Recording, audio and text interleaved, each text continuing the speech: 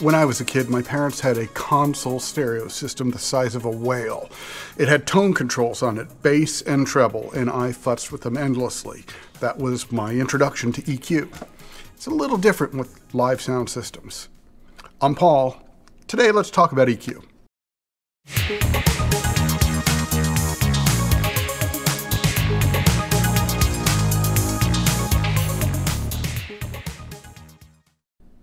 In live sound reinforcement, EQ is one of your most fundamental tools. You could think of an EQ as a frequency-specific volume control, where you can either boost or cut a frequency, and that's a tremendously powerful way to manipulate that signal. There's sort of two categories I think of for EQing, and one category is problem solving. You're working on room modes or eliminating feedback, and the other sort of category of EQ use is tone control for an individual instrument or vocalist. If you need to warm it up or brighten the top end of it, you can use EQ for this tone control. And so you have these two dueling twin purposes for using EQ and what you're working on. Now, there are three places you might EQ things within a sound system, and they each serve a different purpose. So I'm thinking in terms of strategy with EQ, how you accomplish what you need to. The furthest from the soundboard is where we're going to start, with the system processor. In this particular sound system, we're using a Yamaha DME as the system processor. Many other brands exist.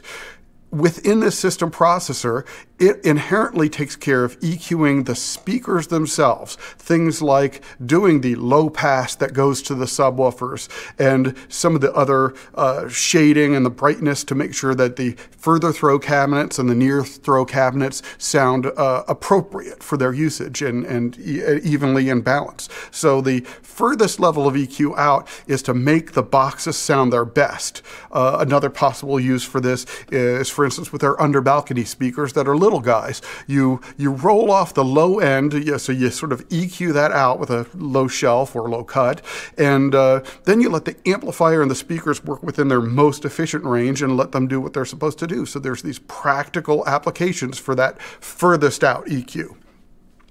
Now there's one that's between the sound system and the soundboard, or on the main outputs or main matrix outputs of the soundboard, and this EQ is to tune the sound system to the room.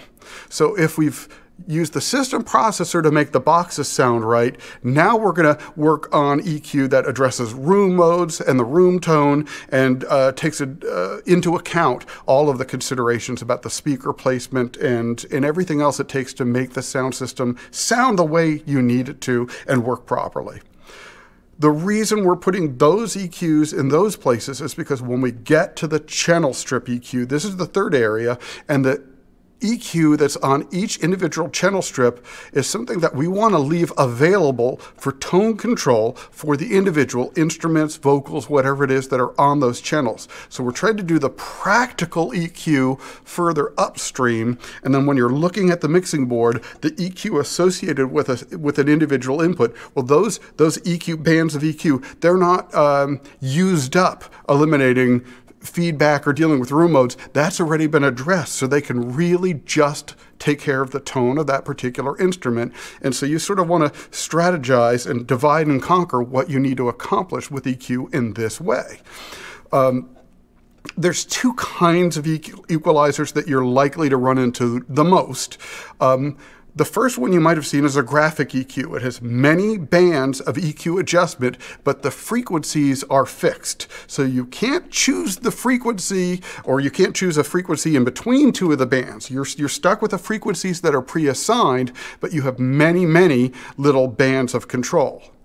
This is compared to a parametric EQ. Now, a parametric EQ usually has fewer bands than a graphic EQ does. Graphic EQs have 8, 16, 24, 32 bands. They've got many bands of EQ. You'll probably have fewer bands of control on a parametric EQ, but you can completely choose which frequency and how wide of a scope that this affects when you're doing your boosting or your cutting. And there are going to be about 3 kinds of EQ adjustments that you're going to run into the most. There'll be cuts, so you can do a low cut where you just chop off the low end, and so maybe a certain amount on a vocal mic or a violin mic, a certain set of the low frequencies was just going to be rumble and noise getting into the system, so you just cut it off. And focus on the efficiency of the frequency that the instrument actually is in. In fact, I will include a link in the description. There are a lot of charts out there that show the frequency ranges that voices and instruments and things fall into, so you can sort of pay attention to where the action is. So you'll use low cuts or high cuts to get rid of the unwanted frequencies that don't come into play with whatever this particular channel is. There's bell curve ones where you can, where you set the frequency and you can move them around, and you probably run into the bell curve ones quite a lot. Now, shelving EQs, and we'll show you, it's where from a certain point, from that point and higher on a high shelf, or from a certain point and lower for a low shelf, you can either boost or cut a whole bunch of frequencies. This is what the tone controls were doing in that original example of my parents' console stereo, and you'll see the same thing on lots of car stereos, boom boxes. But when you see tone controls, they're generally shelving EQs. I'll mention the most exciting new category of EQs that you'll possibly run into in digital boards is active EQs.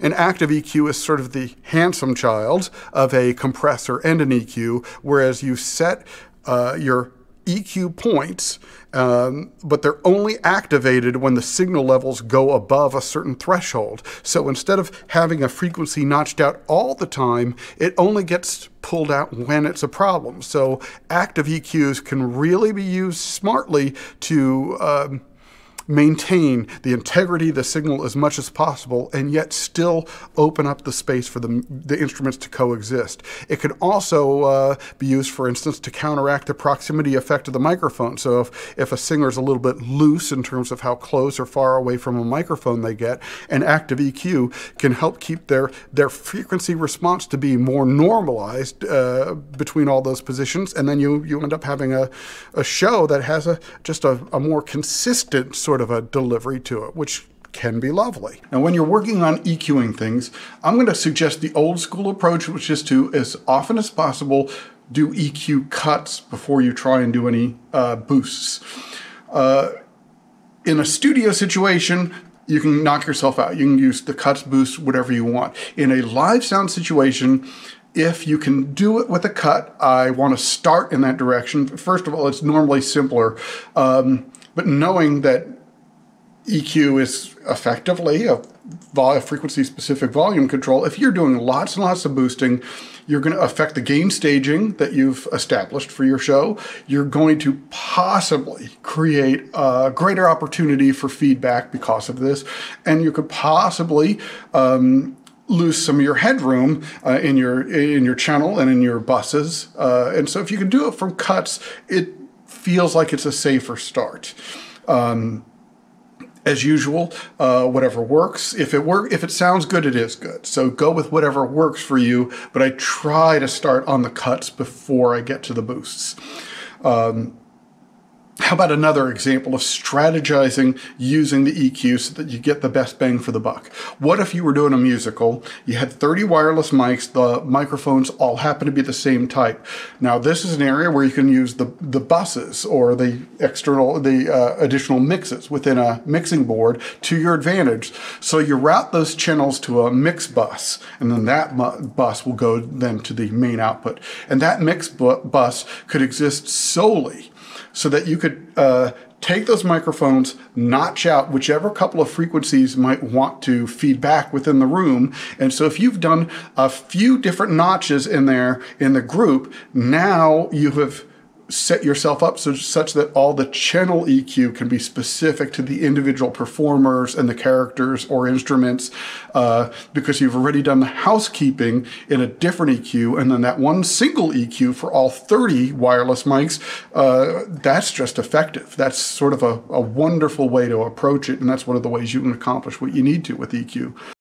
One consideration when you're looking at problem-solving EQ strategies is that If you, for instance, had problems with 400 hertz in a particular situation, I would also look at 200 and 800 because the predictable laws of physics will let you know that these frequencies that are harmonically related to each other could have relations to how they're causing problems for you. And in fact, that problem you had at 400 could practically vanish if you really pull back enough 200, for instance. So you have to look at harmonically related frequencies when you're attacking problems like room modes.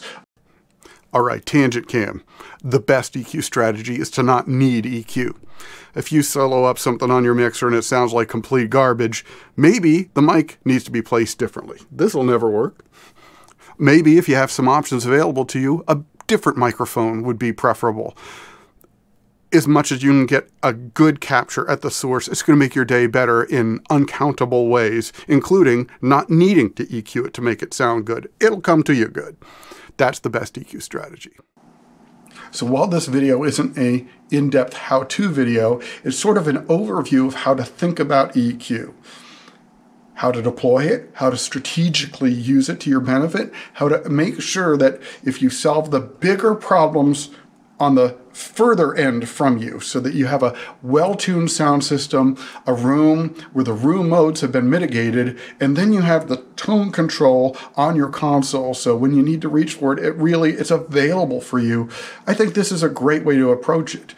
As Joe Meek said, if it sounds good, it is good. So that still is going to be the ultimate goal, is having it sound good. And I'll give the normal reminder that I would for any sound video. There's more than one right answer when it comes to things like EQ. But there are some definite wrong answers. So if somebody's doing it differently, that's cool. And if it works for you, then that's wonderfully cool.